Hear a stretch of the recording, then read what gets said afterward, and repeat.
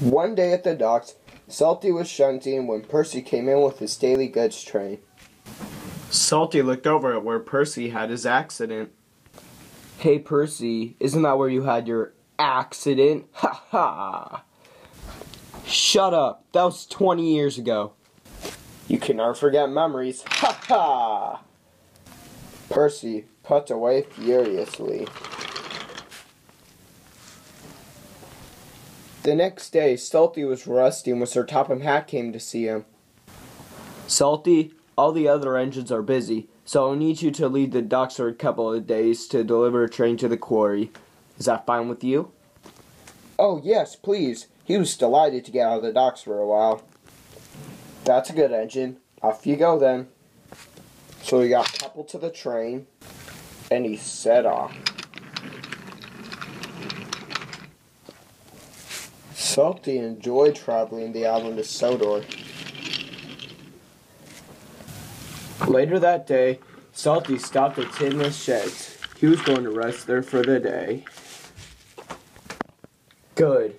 I can make fun of Percy. That night, Salty went on with this plan.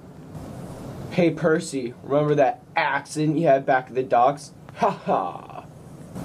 Percy tried not to say anything, as he could only insult him. Thomas saw this and tried to back up Percy. Salty, the accident happened back in 1987. You weren't even here. Besides, it's 2013. We really need to forget about that. Like I said before, you can never forget memories. Ha ha! Gordon and James heard everything and they started complaining and trying to make him go to sleep. So they went to sleep, but only to shut Gordon and James up.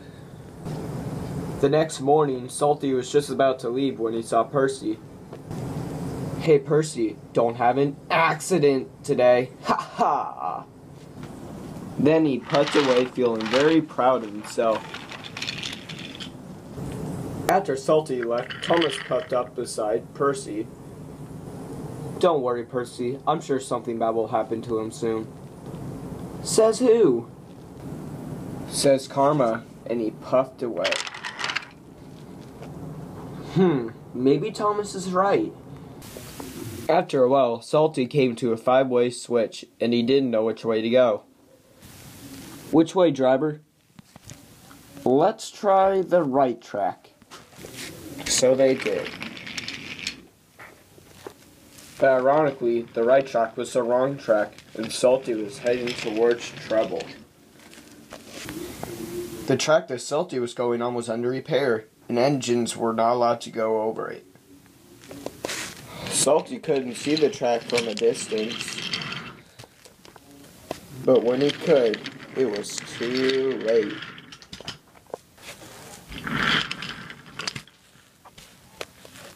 Salty was on his side.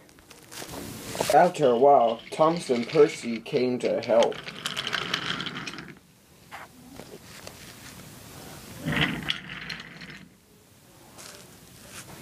Hey Salty, looks like you had an accident. Ha ha!